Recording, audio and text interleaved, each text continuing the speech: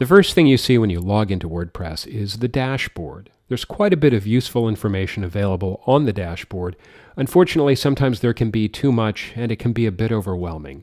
In this video, I'll walk you through the dashboard and show you the secret to customizing the dashboard to meet your needs. And this is the first thing you see when you log in. Here's the dashboard right at the top on the side menu. And of course, you see the dashboard in the middle. And you've got this helpful welcome greeting that orients you to WordPress and gets you off on the right foot with your new blog. And you may not want to see this every time you log in, because as you start to learn more about WordPress, you don't need so much help. And the way to get rid of this is to click this dismiss link, and then that'll go away. Don't worry, we can bring that back, and I'll show you how to do that in a second. So the dashboard really is kind of the nerve center for your WordPress website. There's all kinds of information here about what's going on in your site. And the information is grouped into blocks. And the first one you'll see in the upper left-hand corner is At a Glance. And this shows you how many posts and pages you have and how many comments you have and what version of WordPress you're running and what theme is installed. That's pretty much a snapshot of everything that's going on in your WordPress site. And below that, there's an activity block, and that's going to show you what the most recent activity is. That'll show you recent posts, but also recent comments. So this is a quick way to get to new comments that may need your attention. Maybe they need to be moderated. Maybe they need to be marked spam if they're unwanted comments. You'll find those right up front as soon as you log in. Over on the right, you've got a block, Quick Draft. This is really just a quick way to get some ideas into WordPress before you forget them. It's sort of like a notepad. And what happens here is you can type anything you want in. And when you save, WordPress automatically creates a new post, but it sets it to draft. So that's not going to appear on your website. And you can go in later on and edit that the way you would edit any post. And you'll see a list of all of your drafts below the Quick Draft entry box. And that's just a quick way to capture ideas before you forget about them. Now, when you move down to the next level of boxes, things begin to get a little less essential. For example, there's a WordPress News Box.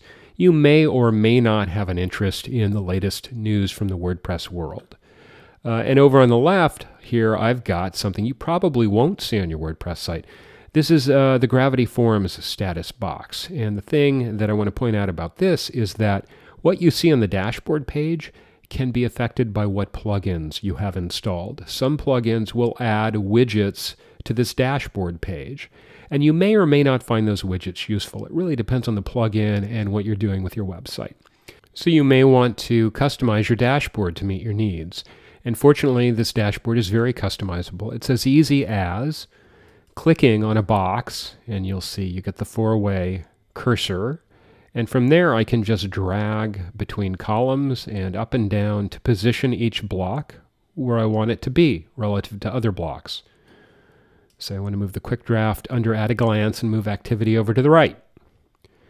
Now, what happens when you want to get rid of blocks? For example, maybe I don't want the Gravity Forms widget down here. Maybe I don't want to see WordPress News. Those are controlled under Screen Options. And when I click this open, I see a list of all the little widgets that have been made available to the dashboard. Some of these are built in. Some of these are created by plugins, like Gravity Forms, for example. I can turn that one off by unchecking it. Same with WordPress News. And when I scroll down, you'll see both of those blocks have been removed now. And that welcome box, I could turn that back on by clicking the checkbox there. And just like that, I've completely customized my WordPress dashboard.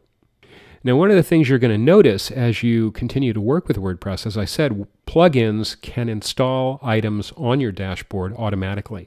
So your dashboard is probably going to be changing over time, and so it's good to assess the current state of your dashboard from time to time to arrange things to be helpful to you so that you're focused on the things that are the most important to you and that you eliminate the things that are a distraction.